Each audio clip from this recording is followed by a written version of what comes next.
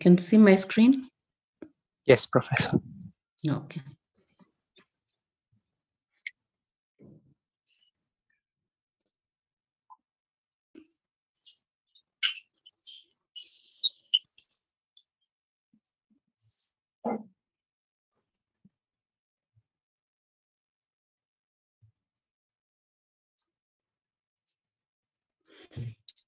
Okay, fine, let's begin. Diseases of the breast, that's our topic today.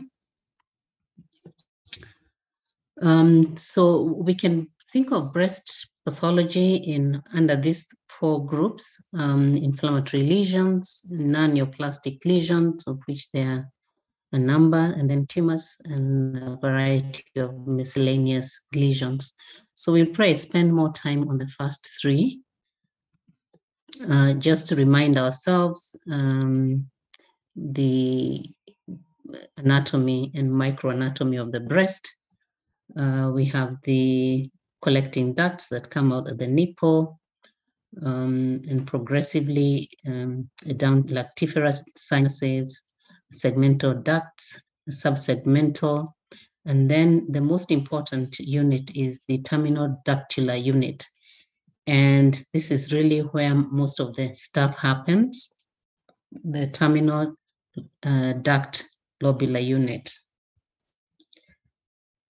So just some general comments. Lesions are more common in the female breast than the male breast for obvious reasons. There's more physiological activity, cyclic proliferation, and then the breast goes on a sort of a resting phase, very similar, mirroring the cyclic hormonal influence from the ovary, estrogen influence, and then the pituitary hormones. Often, breast lesions will present as nodules or masses, which may be tender, and it's not always true that, in fact, breast cancer often, or neoplastic lesions of the breast, are generally pretty innocuous in terms of clinical presentation. Rarely are they painful until late in the disease. So that is something you should be aware of. Your patients will almost always say, but it's not paining. Yes, there is a lump there, but it's not paining. Yeah, but when it pains, most likely it's an inflammatory lesion. When it's quiet and just a lump there, it may very well be malignant. Luckily, most breast lumps or nodules are innocent. And of course, you know that breast cancer is the commonest cause of cancer deaths among women worldwide. And from the chart I showed you last week, from our KNH medical records, breast and cervix almost compete for first place in terms of the most common cancer recorded. So this is a survey from a London hospital. If you walk down the corridor on our walls, there's a survey we did some years back during the Breast Cancer Awareness Month in Mater Hospital, and showed what are the commonest presentations of breast lumps that we saw for that particular year. For this survey in a London hospital, you can see that majority, 40%, were fibrocystic changes. A significant 30% women who thought they had a breast lesion actually didn't have any disease. 13% were a miscellaneous group of benign lesions. 10%, which is significant, meaning 1 out of 10 women who come in to hospital with a breast complaint, 1 out of 10 may most likely be cancer, and 7% were fibroadenomas. And of course, this is also influenced by the age group, population age group. So for us, it may be very well be different than from a London hospital population. So what are the minor lesions that you may see? Supernumerary nipples. Some women may come with supernumerary nipples or even accessory breasts in a variety of places, usually along the milk line or even in the axilla. They go all the way into the axilla. And generally, these are curiosities, but they may have problems. Like if there's significant breast tissue, this may also give rise to the same pathology that you would see in the normal breast. Congenital inversion of the nipple. Generally not a problem, except in the older woman as a differential for cancer, because one of the presentations of cancer is retracted nipple. And of course, in breastfeeding, that it may be difficult. She may need help with everting the nipple so she can successfully breastfeed. Galactocele, which is a cystic dilatation of an obstructed duct, occurring, I'm sorry about the typo, occurring during lactation. It's often painful, may rupture, and incite a local inflammatory reaction or a local mastitis. And the persistent induration may cause concerns of a breast lesion later on, particularly a neoplastic lesion. So let's look at the non-neoplastic lesions of the breast. And the biggest group, as I showed you in that London survey, and it's true also for us in our population, is fibrocystic changes. And this is a collection of changes in the female breast that range from innocuous to those that are associated with significant risk for breast cancer. And the unifying feature of this group of diseases is that they present with breast lumps. And the accepted theory is that it's a consequence of exaggerated distortion of the cyclic changes of the breast in the normal menstrual cycle. So because the changes wax and wane with the cycle, and that's why it's thought that it's just an exaggerated response to hormonal influence. Fortunately, majority have little clinical significance, but a small percentage are clinically significant, and we'll see which category this is in a little bit. So you will see fibrocystic changes referred to with different names in literature. Currently, we really talk about fibrocystic disease, but you may see it referred to as cystic mastopathy, although this is really discouraged. Mastopathy was when we really didn't know what the etiology was. And we can arbitrarily divide it into non-proliferative fibrocystic changes and proliferative changes because of the histological changes that go with each category. So the non-proliferative changes is basically characterized by cysts and stromofibrosis. It's the most common type of changes that you will see. It may generally be a single cyst, which may measure 1 to 5 centimeters in diameter. So a whole range of sizes. Changes are often bilateral and multifocal.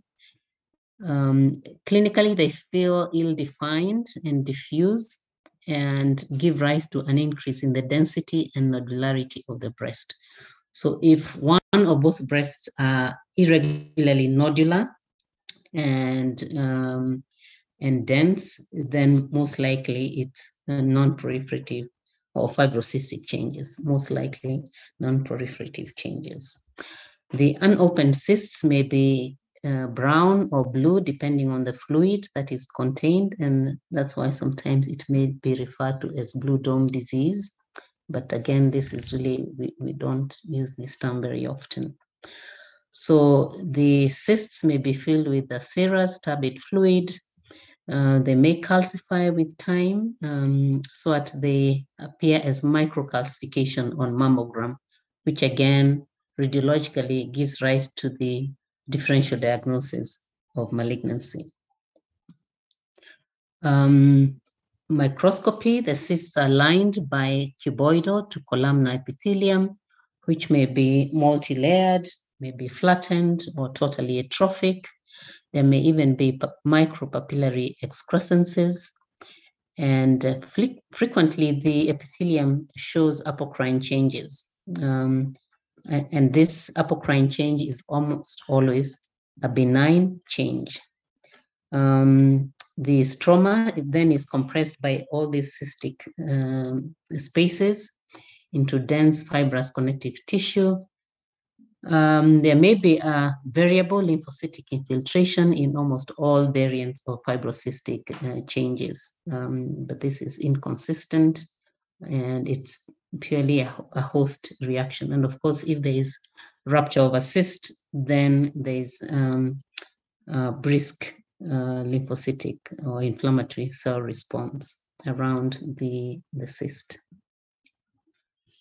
In the proliferative changes, I'll show you pictures soon so that you see what I'm talking about. There's a range of proliferative lesions in the ducts, the ductules and lobules. Remember the terminal duct lobular unit? This is where most of it happens. Mild hyperplasia, which is generally orderly, with little risk of cancer. As long as it's orderly, there's little risk of cancer. But it can also go all the way to florid atypical hyperplasia with a greater risk commensurate with the severity and degree of atypia. So the higher the degree of atypia, the higher the risk of malignancy. Grossly, really not, there is no distinctive feature to differentiate between non-proliferative and proliferative fibrocystic disease. But often the dominant feature is the fibrosis and cystic changes. Microscopically, there is an infinite spectrum of proliferative alterations. We'll see some of them. The ducts, ductules, and lobules may be filled with orderly cuboidal cells within which small granular patterns may be seen, or fenestrations, or windows, if you like. There may be papillary excrescences, ductal papillomatosis. So all these things may be present at varying degrees, or you may just see a few of them rather than the entire spectrum. And the degree of hyperplasia is manifested in part by number of layers of epithelial cells, and this can be mild, moderate, and severe. And usually when we report on histology, then we try and grade it, just so that the clinician understands the degree of risk as well. And we shall see how that correlates with the risk for malignancy. And this is one such image showing epithelial hyperplasia. This duct is slightly, mildly distended with the fenestrations that I was talking about, but the cells look pretty uniform. They don't look, there's only mild hyperchromasia or deeper color of the nuclei, and the cells are within range of normality, so there isn't much nuclear pleomorphism, and the cells are fairly small, cuboidal, so nothing to worry about. So this would be mild hyperplasia with no atypia. This is an intraductal micropapillary proliferation. You can see this duct lined by cuboidal cells on the periphery, and within this mildly cystic ductule is this micropapillary proliferation, which also is fairly cellular with these microfenestrations. And then even in the neighboring ducts, you can see some fenestrations. And then around the duct, you can see compressed stromal fibrosis and a mild lymphocytic infiltration. When do we say there is atypia? The hyperplastic cells are multi-layered and disorderly. This really is the key word. They are disorderly. The cells vary in size and nuclear size and cell size, as well as shape. So there is a degree of pleomorphism. Pleomorphism is variable size and shape. There's nuclear hyperchromasia. So the nuclei are darker than you'd expect in the normal ductal epithelium. And the degree of atypia may approach carcinoma in situ. And sometimes the distinction can be really a very thin line between severe dysplasia or severe atypia and carcinoma in situ. And here is a microglandular formation with minimal atypia. So the cells are still fairly uniform, but there is a dilatation of the duct, so that it appears larger than normal. And you have the fenestrations, which give the impression of microglandular spaces. With atypia, remember we said the cells become taller, tall, columnar, or cuboidal and columnar. Then some bridges, some nuclei are hyperchromatic, and then you have this piling up, multi-layering, which is not a good sign of the nuclei. And with severe atypical epithelial hyperplasia, then you start to see mitotic figures, multi-layering and disorderly arrangement of the epithelial cells in the duct. The other form of atypical proliferative changes is in the lobules. So lobular hyperplasia, we talked about ductal hyperplasia, but lobular hyperplasia also happens. Then you have hyperplasia of the terminal ductules and lobules. And cytologically, the cells resemble those of carcinoma in situ, but do not fill or distend more than 50% of the terminal duct unit or lobule. And there's an associated increased risk of invasive carcinoma when there is significant atypia. Unfortunately, it doesn't always produce a discrete breast mass clinically. So the nodularity present may be due to other changes. For example, if there's stromal increase in stromal fibrosis, or there are cysts. So those are the ones that the changes that will produce nodularity. But the lobular hyperplasia or ductal hyperplasia in themselves do not produce a discrete mass, and yet they are the more important changes. Occasionally, we'll see microcalcifications on mammograms in fibrocystic disease, and papillomatosis may produce a serous or serosanguinous nipple discharge. And when this happens, then you need to investigate. The other variant or histological appearance of fibrocystic disease under the proliferative category is sclerosing adenosis. And this is a change that is less common than cysts and hyperplasia.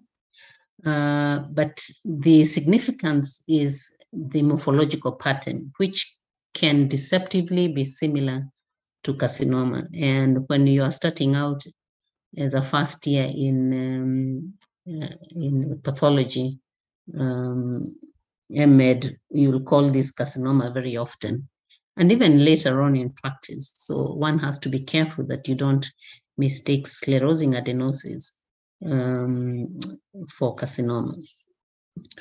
Clinically presents as a hard rubbery lesion, consistency. Again, very similar to what you'd feel or palpate in a cancer lesion. There's marked intralobular fibrosis with proliferation of small ducts and acini.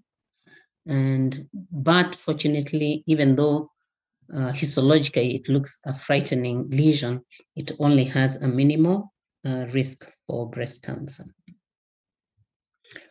So what is the relationship of fibrocystic changes or fibrosis disease to breast cancer?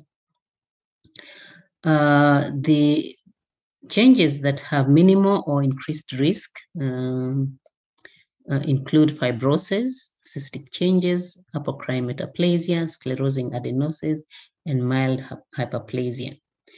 Slight increase in risk of 1.5 to 2 times are those lesions that are moderate to florid hyperplasia and ductal papillomatosis. Significant risk of up to 5 times when there is atypical hyperplasia, either ductular or lobular.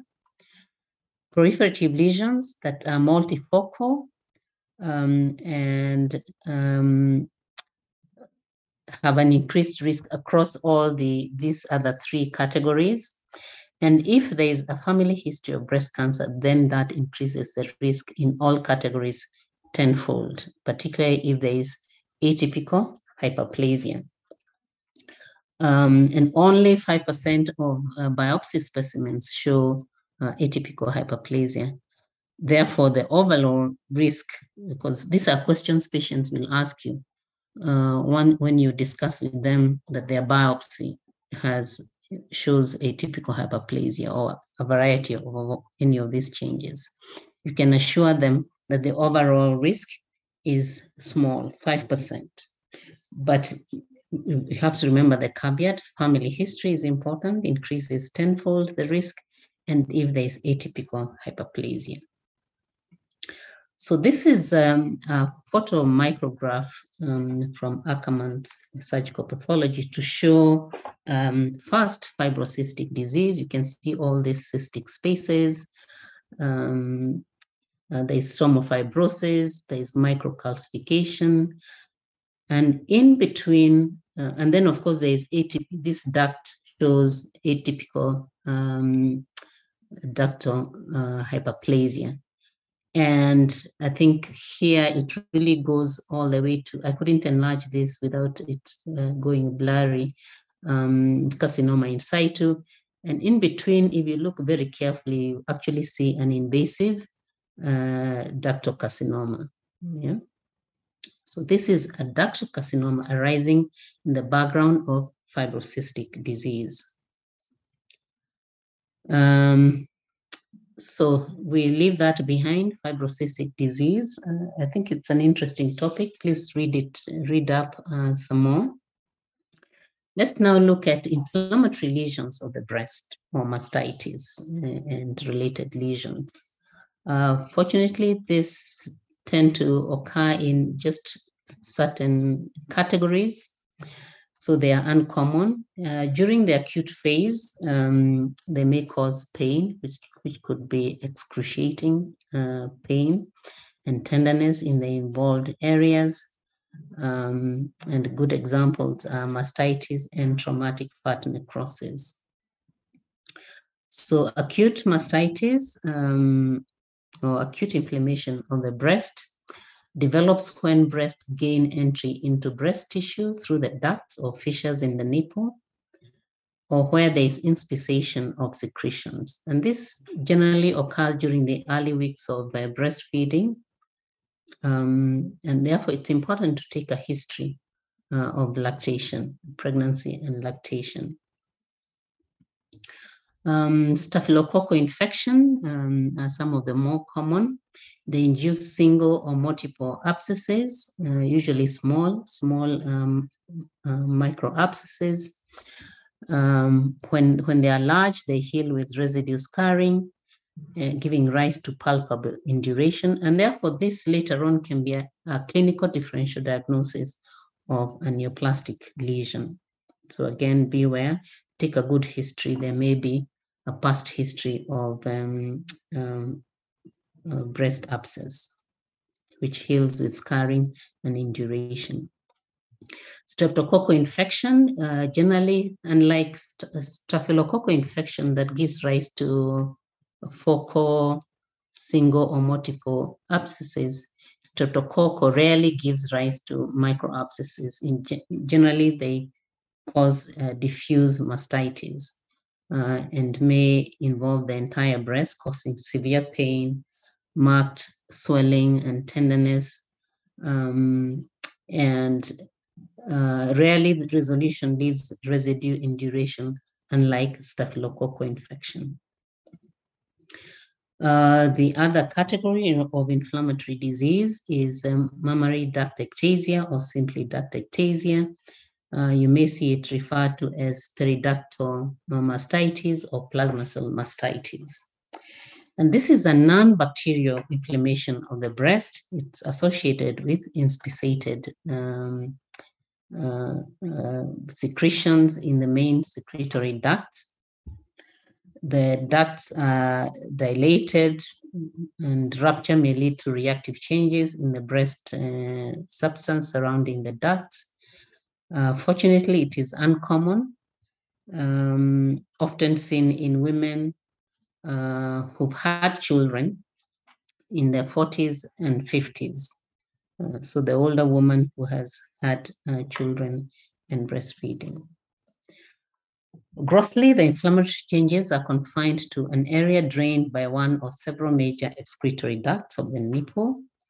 There is increased firmness of the breast tissue in that area, and cut section shows dilated ducts from which you can squeeze or express thick, cheesy secretions.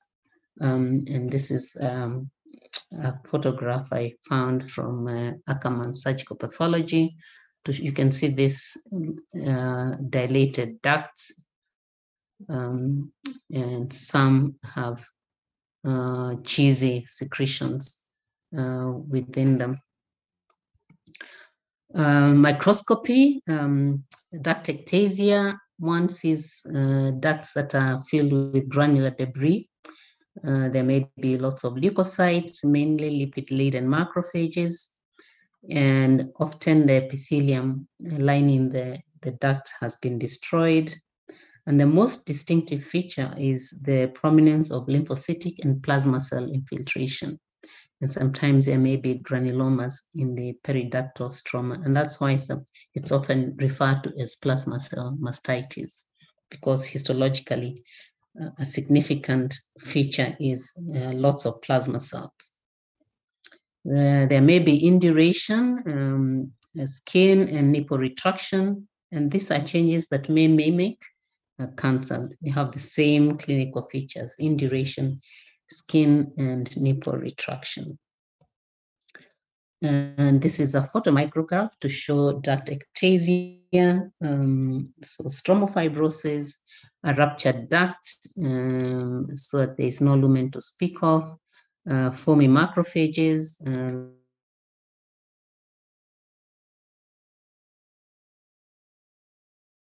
Recording this one in is progress. somewhat more severe and diffuse, and probably follows something that happened, affected the entire breast, like a mastitis, for example. So let's look at tumors of the breast. We'll start with the benign tumors of the breast. The commonest one is fibroadenoma. And indeed, it is the commonest benign tumor of the female breast. Thought to occur due to an absolute or relative increase in estrogen, but other groups think that it's just an exaggerated proliferation of focal proliferation of breast tissue. Usually occurs in young women with a peak in the third decade. So women in their 20s, 20 to about 35 years, that's really the peak age range, presents as a discrete solitary nodule, freely mobile, and measures anywhere from 1 or less than 1 to 10 centimeters. More than 10 centimeters, then we refer to it as a giant fibroadenoma. It may be solitary, it may be multiple fibroadenomas in the same breast or bilateral. So some women, young women will come with multiple lumps in the one breast or multiple lumps in both breasts, or you can have a solitary lump in each breast. So it may be bilateral. Okay. Why it behaves like that, we are not really quite sure. So this is the gross appearance of a fibroadenoma. You can see it has a sort of a thin fibrous capsule, or it gives the impression of a capsule, but it's really the compressed breast stroma. And then you have this is sort of slightly pink tissue stroma with dark spaces. Some of them may be slightly cystic, but it shells out quite well. Okay, this one is 1, 2, 3, 4, maybe 3.5 centimeters. Okay. So firm, mobile, tan white to pinkish on the cut surface, punctuated by softer yellow specks representing the glandular areas. We've seen that. And then microscopically comprises loose fibroblastic stroma and duct-like epithelial line spaces of variable sizes and forms. And that's why the name fibro, referring to the stroma, and adenoma, the glandular component. But cytogenetic studies have shown that the stroma is the neoplastic element in this lesion, even though the name suggests that it is both. It's actually the fibrous component that is neoplastic, and the glandular spaces just go along with it. Fortunately, almost never become malignant unless the patient has other risk factors for breast cancer. Probably less than 0.1% of fibroadenomas will become malignant. I don't remember in my many years of surgical pathology practice seeing a breast cancer in a fibroadenoma. We see a lot more of cancer in fibrocystic disease, but fibroadenomas almost never. That's why I'm not saying never, I'm saying almost never become malignant. Okay, and here you can see the stromal component that is compact. Sometimes it may be fibromyxoid, and then with these ductal spaces that may be cystic or compressed into these elongated branching spaces. A relative of fibroadenoma is the phylloides tumor. It's much less common than the fibroadenoma, and it's thought to arise from the intralobular stroma, and not from a pre-existing fibroadenoma, even though features there may be some relationship, but they are totally different lesions. Size-wise, they range from 3 to 4 centimeters to massive tumors that can distend the breast significantly. Some become lobulated and cystic.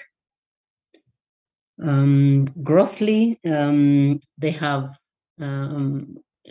this leaf-like clefts, and hence the name phyllodes, which is Greek for leaf-like. Generally benign, but a few may be malignant. And in fact, we grade phylloides tumor, from benign, borderline, all the way to malignant. Luckily, majority are benign, but the ominous change in a phylloides tumor clinically is if there is, or histologically, increased stromocellularity with anaplasia, high mitotic count, if it increases rapidly in size, and if histologically there is evidence of invasion into the surrounding breast tissue, then those are ominous changes. Fortunately, most are cured by excision, and it has to be wide excision with a good margin of normal tissue. Malignant lesions do recur, particularly if there isn't wide enough excision, and 15% do present with distant metastases. So we leave phylloides tumor behind. I don't think I have a good picture, but I think you can look up some pictures of phylloides tumor on the internet. But I can look at up and paste some in this presentation before I share it. So intraductal papillomas are generally not considered neoplastic. They are papillary growths within a duct. Most are solitary and occur in the principal lactiferous ducts or sinuses. If you remember, go to the first image that I showed you of the microanatomy of the breast. And that's why they often present with serous or bloody nipple discharge. Or if they are further down in the sinuses or segmental ducts, then they may present with a small subareolar tumor, a few millimeters in diameter. Very rarely do they present with nipple retraction. So again, that's a differential diagnosis for nipple retraction, intraductal papilloma. And here is a gross image of a duct with an intraductal papilloma. Here it appears as a nodule, but if you could magnify this, then you would see that it probably has papillary excrescences. This one measures about a centimeter, less than a centimeter in diameter. So microscopy of intraductal papilloma, you can see the papillary excrescences lined by fairly uniform tall columnar cells. And of course, sometimes they bleed or secrete serous fluid. And that's what the patient will come and tell you, that they have a serous or bloody nipple discharge. And often the recommendation is, yes, you'll do nipple cytology, may or may not be diagnostic, and then you send the patient off for a ductogram. Then they can have a look in there, and if it's present, they can nip it, and we can give you a diagnosis. Here's another intraductal papilloma, this one more complex in the nipple. This is the nipple that was excised in total because it's a large, more complex intraductal papilloma. So we leave benign neoplastic lesions of the breast behind and look at breast cancer. So we've already said that breast cancer is the commonest cancer among women globally. For us in Kenya, it's the same. And then just some years, breast carcinoma of the cervix will be more common. It's the third commonest cancer overall globally, so it's significant burden of disease. I really should have updated this figure. This is, I don't know why I missed that. So I'll update this to current figures. So my apologies. The incidence and death appears to be increasing globally, even though we have better diagnostic capabilities and treatments. It's still a serious disease with high mortality.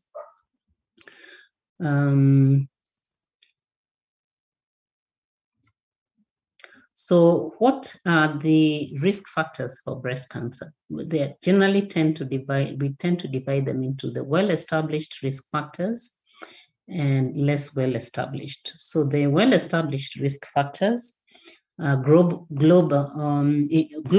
there's geographical variation with significant higher risk for women who live in North America and Northern Europe compared to women who live in Asia and Africa. And the US, for example, has up to 5 times higher figures than Japan. And it's been shown that when Japanese women move to North America and live there for a significant number of years and into the second generation, then they acquire the risk factor of their adopted geographical relocation.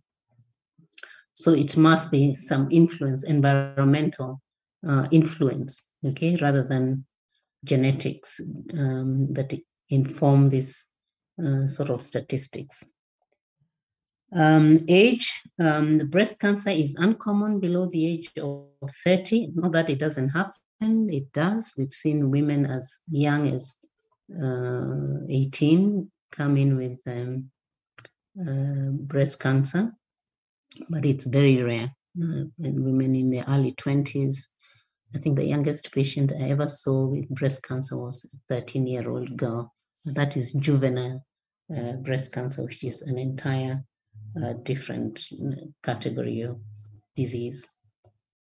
And the risk appears to increase with age. So it generally a disease of older women, and genetics and family history play a role. Prolonged exposure to endogenous estrogens, for example, those women who have active estrogen-producing tumors, like ovarian tumors, for example, their risk for breast cancer increases significantly. Then pre-existing proliferative breast disease with atypia, we've already seen that increases the risk significantly for breast cancer. So let's look at genetics and family history. It appears that 5 to 10% breast cancer is related to specific inherited mutations. So the germline mutations in tumor suppressor gene, the P53, underlie patients who have some cancer syndromes like the Lee-Fromeni syndrome, which makes women with this syndrome at risk of developing several cancers before the age of 40, which may be often bilateral, for example, breast cancer, ovarian cancer, and so on. For women with the BRCA1 gene, 50% risk of breast cancer before the age of 50, and a whopping 65% by the age of 65. The BRCA2 gene, which is domiciled on chromosome 13, is thought to be responsible for 10 to 15% of familial breast cancer. Do you know which famous actress had the BRCA1 gene and opted for bilateral prophylactic mastectomy? Anyone?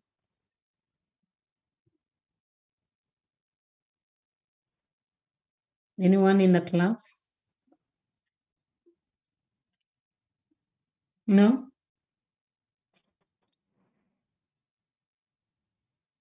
They've written Angelina Jolie. Okay, all right. So yeah, so the story was her mother died very early, I think before the age of 60, of breast cancer. So she opted to go for testing, and she had a BRCA1 gene, and she opted for prophylactic breast mastectomy, because then she had a very high risk of 50% chance of breast cancer before the age of 50. I think we also, in one of the conferences we had locally, there was also a woman in the audience. She was a patient who said she had also opted for prophylactic mastectomy, because she also had she didn't get tested, but she had a very strong family history. I think her mom, her sister, her grandmother, very, very strong family history for breast cancer. So she opted for prophylactic mastectomy rather than sit there and wait to also die from breast cancer.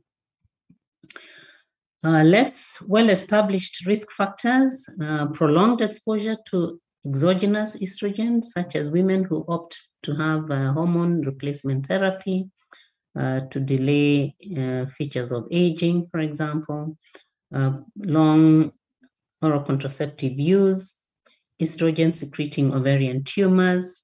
You remember which tumor specifically may secrete estrogen? Anyone? Tell me, I don't want to go to the chat. Oh, I can look. Anyone remember from last week's lecture? Yes, granulosa cell tumors, active ones.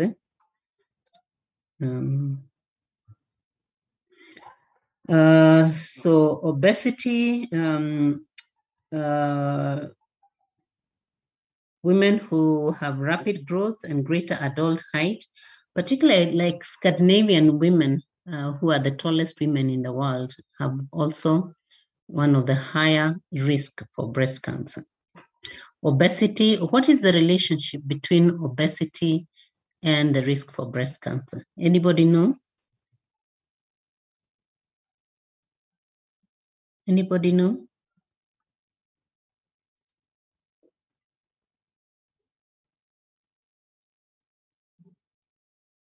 What is the risk, the relationship? No, it's not increased cholesterol, but a good try. Anybody else? Yeah, obesity is increased risk, increased fat. It's not about increasing, Stanley Mugadhi, you're right.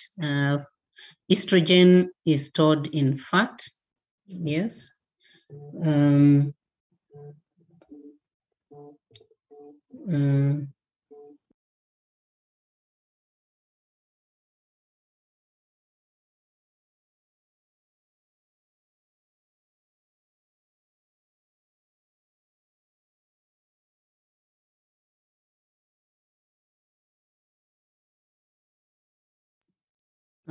So no, it's not impaired immunity. Is that fat stores estrogen, and then you have a huge store of endogenous estrogens. So you end up with the same, almost a similar situation as if you are taking exogenous estrogen. So that is the explanation. Greater adult height, I'm not quite sure what the explanation is. Alcohol consumption, cigarette smoking, you all know the relationship between alcohol and cigarette smoke to neoplastic processes. And then a high fat diet would give rise to similar explanation with obesity, increase in endogenous stores of estrogen.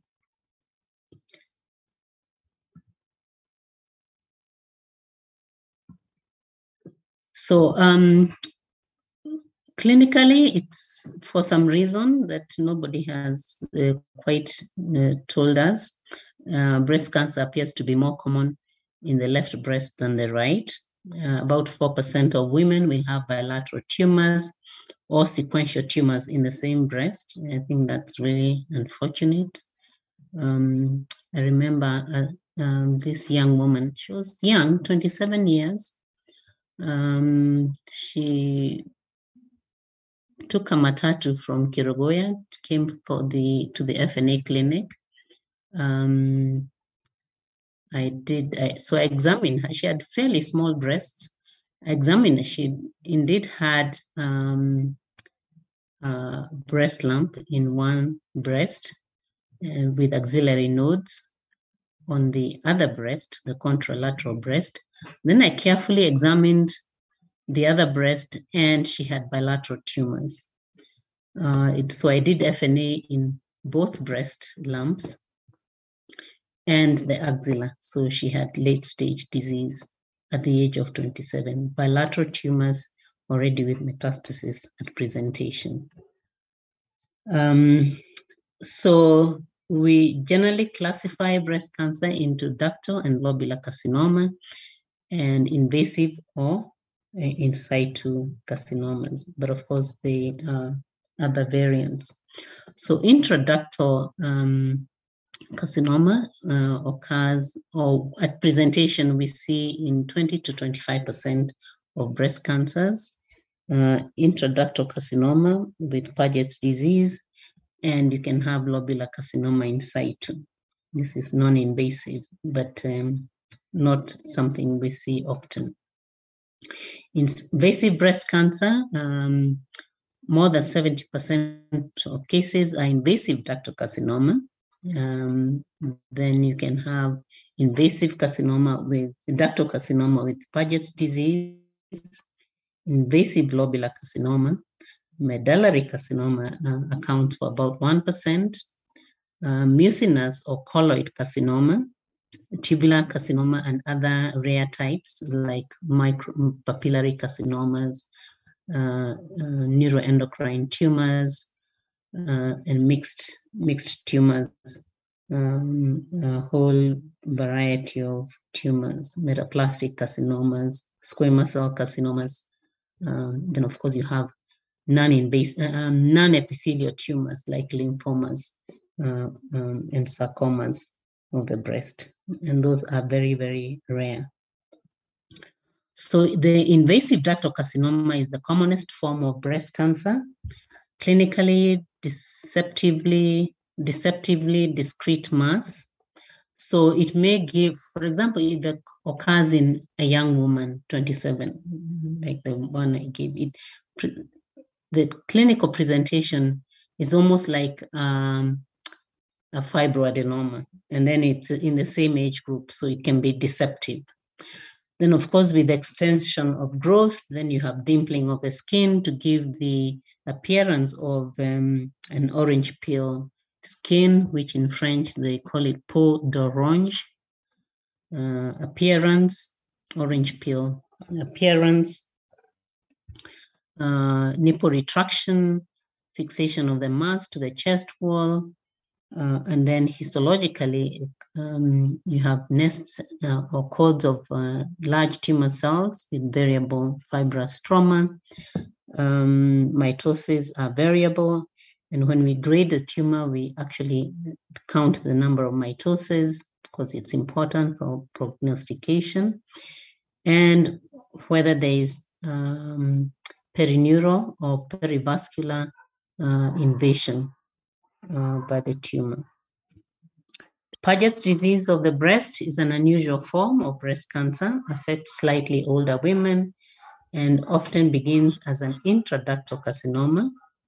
There may be a palpable mass, but often it involves the skin, which may be fissured and ulcerated, oozing, hyperemia, resembling eczema, and there may be superinfection.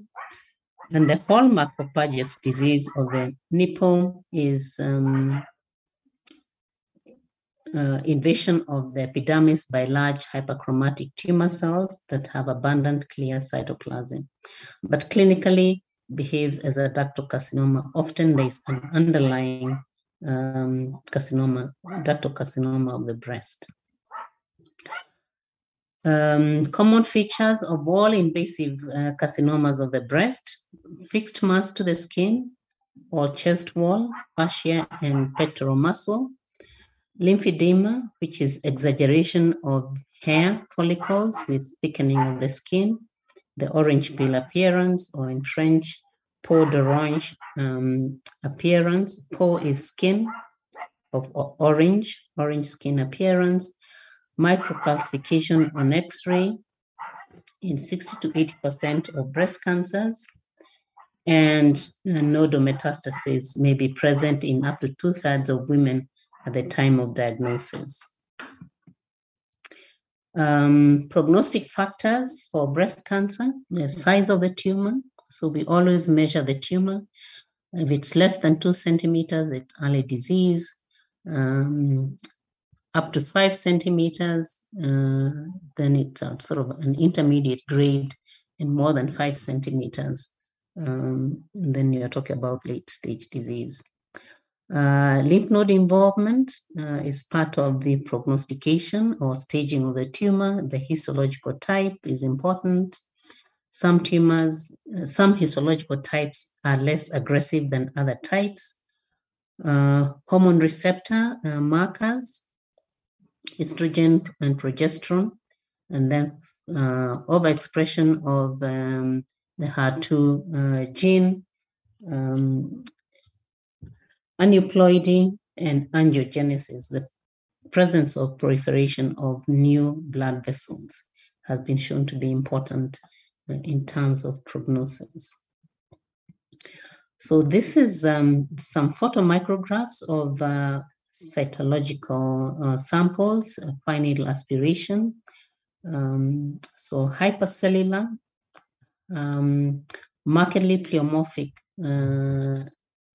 ductal cells, variable in size and shape, and hyperchromatic. And similarly here, and in the right hand side image, you can see almost a background mucoid secretion. So this is most likely colloid, so-called colloid carcinoma or mucinous carcinoma of the breast. So on the left is a ductal carcinoma. You can see very large cells, variable in shape and size, and hyperchromatic, sort of loosely cohesive.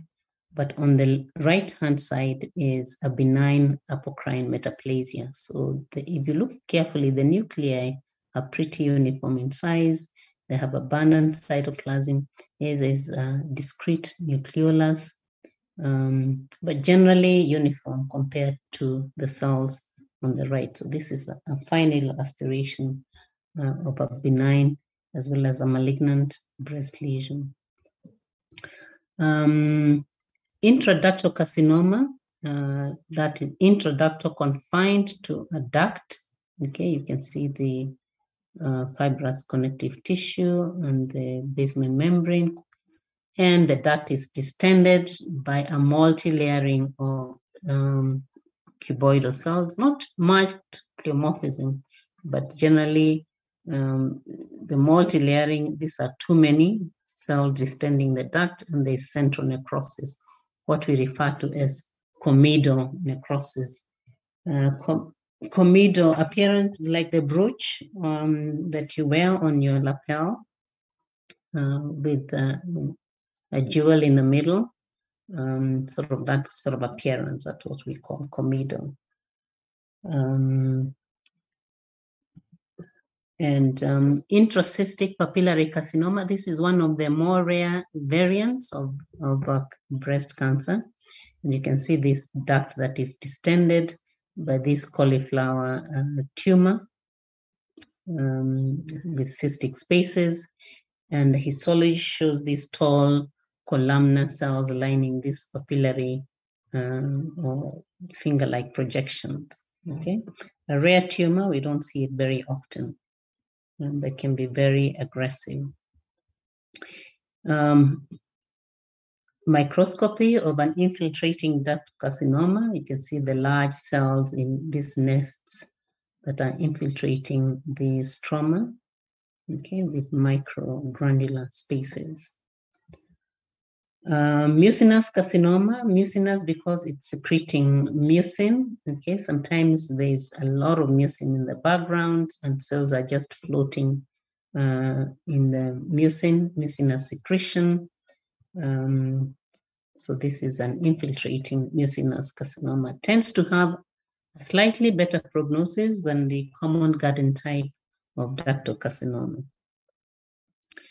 Radius scar of an infiltrating carcinoma, you can see this sort of ragged radiating white tumor in the breast. And you can see the fibrous strands and your angiogenic or new blood vessels, ducts in the middle, and then this white tumor, irregular, radiating like from a central place in a sort of crab-like appearance. Intravascular tumor embolus. So this is vascular space. It could be a lymphatic or blood vessel, and then you have a tumor embolus. So there's intravascular disease. Metastatic tumor in a lymph node. This has been stained with immunohistochemistry for estrogen receptors to show a nest of tumor cells in this lymph node. Okay, so this is one way we can demonstrate a small tumor focus in a lymph node, or if you're not sure where the primary is and you stain for estrogen immunohistochemistry, then it lights up like this and confirms the breast as a primary for this tumor. Paget's disease of the nipple. Remember, we said that it may be very innocent looking in terms of clinical presentation, almost like an eczema. Okay, just a fissured nipple with crusting, red and angry looking, looking like an inflammatory lesion. And then histology shows these large tumor cells within the epidermis. And of course, there is hyperkeratosis on the surface. And most likely underneath here will be a ductal carcinoma. Immunohistochemistry to show the malignant tumors, nests of malignant tumors within the epidermis. Okay, this is immunohistochemistry for estrogen receptors, and just shows the tumor cells lighting up in this manner. Okay, so immunohistochemistry can be very useful in showing, confirming a diagnosis of Paget's disease. So this is a short answer question that I'll just decide to give you so that you can think about possible questions as you're reading and revising and having your discussions, what sort of questions we might ask, for example, on breast pathology. So list 5 clinical symptoms and signs of breast disease for 5 marks. What are the possible differential diagnoses of a breast lump in a 25-year-old female? Briefly discuss the histologic classification of breast cancers. I've covered that. And what tumor markers are useful in the diagnosis and prognostication of breast cancer. So this would be a big question, okay, but with multiple short answers. Okay. Any question? Yes, and my last comment is that there are excellent pots of breast pathology in the museum. I'll ask Robert to put them out for you. Then you can have a look. Yes. Thank you, Prof. Recording We stopped. have a class immunology